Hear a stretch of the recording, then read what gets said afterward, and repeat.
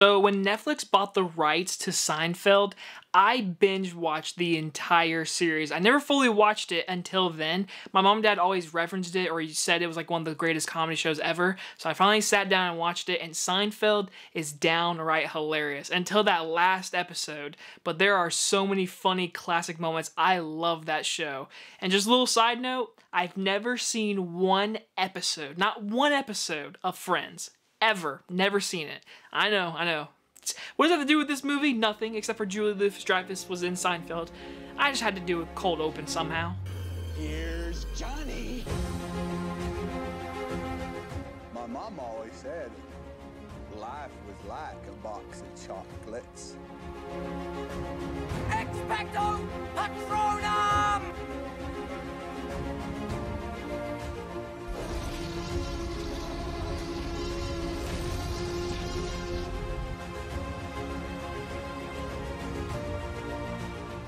You Hurt My Feelings stars Julie Louis-Dreyfus and Tobias Menzies, and it's about a novelist's long-standing marriage is suddenly upended when she overhears her husband giving his honest reaction to her latest book. Written and directed by Nicole Holofcener. If I screwed up that last name, which I know I did, I am so sorry. She's made one movie before that I have heard of, I just never seen, but walking this movie, didn't see a trailer, had no idea it was an A24 movie. It was just playing at a movie theater near me and I was like, new movie. And so I went and saw it, and I can tell you this.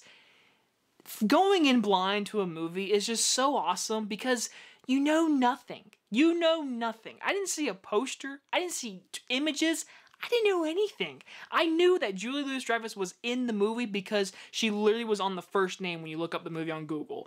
And this movie surprised me because it felt so real. It felt so real. The writer and director of this movie did a fantastic job. Miss Nicole, I'm going to call her that because I can't say her last name. She did a real life movie. I know, movies, entertainment, whatever, but this movie just, it feels real because Julie Louis-Dreyfus is a writer and she hears her husband say something bad about her book, basically, without him knowing she heard him, and her whole life is just flipped upside down. That little moment is just breaks her and ruins her. It hurt her feelings, and it goes through her life, her family, her friends, all set up to basically where little things in life damage her, which is the truth. That's the best thing about this movie. There is no like big dramatized scene. There's no big Oscar bait scenes. This movie just felt real. Like the conversations, these character moments, there's a moment between her and her son, which is so damn good. I mean, I feel like no one's gonna see this movie, but I would love to see Julie Louis-Dreyfus get some type of just consideration in the awards season. And her husband, so good in this movie too, because again, he's the one that says it, and then once she's completely messed up, he's kind of like, I'm sorry, and like he hurt her feelings, but then again, it goes by it in real life how you and I would probably deal with situations, or you and your loved one, and because you're married, you love one another, but feelings are hurt, things can be said, and the best thing about this movie, when it comes to reality, the comedy. There are some genuine funny moments, and these funny moments feel real, like it feels like real life conversation, because we're always talking to somebody. People always crack little jokes, always make fun of things, or just say things that can be a little funny off-putting. This movie takes reality and puts it on a paper, and it's written and directed beautifully.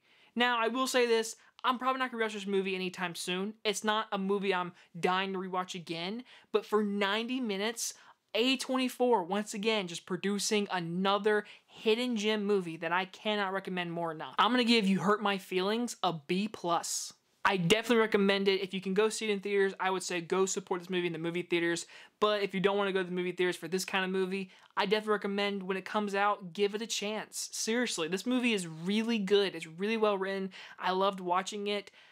It's just a movie I'm not going to like rewatch right away, but I definitely would buy it. I would like to show someone this movie, if that makes sense. Again, I give it a B+ because it's not a movie like it's gonna go deep in my soul. Like, it's not like relationship style where I'm like in love with everything with this movie. It's just a movie that was really good, and I move on in life and I recommend it. That's this movie. And if you guys have enjoyed this movie review, I'll see you guys in the next one.